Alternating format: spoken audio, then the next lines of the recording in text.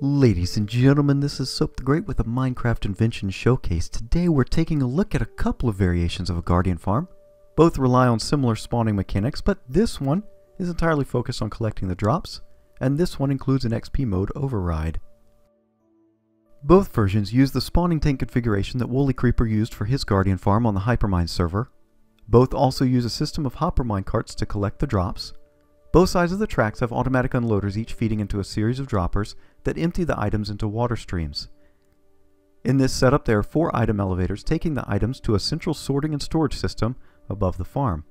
Unfortunately, these item elevators will not work in the upcoming 1.9 release of Minecraft. After a 10-minute test in this perfect perimeter, the drops-only version produced 17,599 items, leading to a potential item count of around 105,000 items per hour. The XP mode upgrades introduce some inefficiencies to the collection system that lead to a potential item count of around 102,000 items per hour. Please note that these tests were not rigorous in their methodology and only one test was performed on each version. Your results may vary.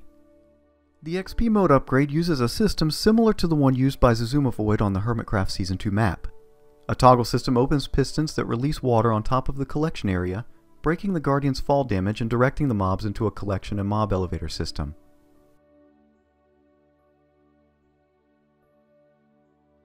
The mob elevators use a Guardian and slime block mechanic originally described by Snow Crash. It takes about 17 minutes to reach the mob cap, which means that this is probably not the best source of XP, but it certainly is rather silly to watch.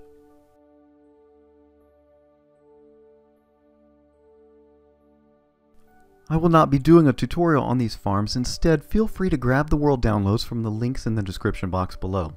Additionally, take a look at the links to the various authors of the individual pieces of these farms. And that brings us to the end of this showcase. Hopefully you have enjoyed it. If you have any comments, questions, or suggestions, feel free to leave them in the comment section down below or catch me on Twitter at MCSoapTheGreat. Thank you so much for watching, and I'll see you next time. Bye-bye.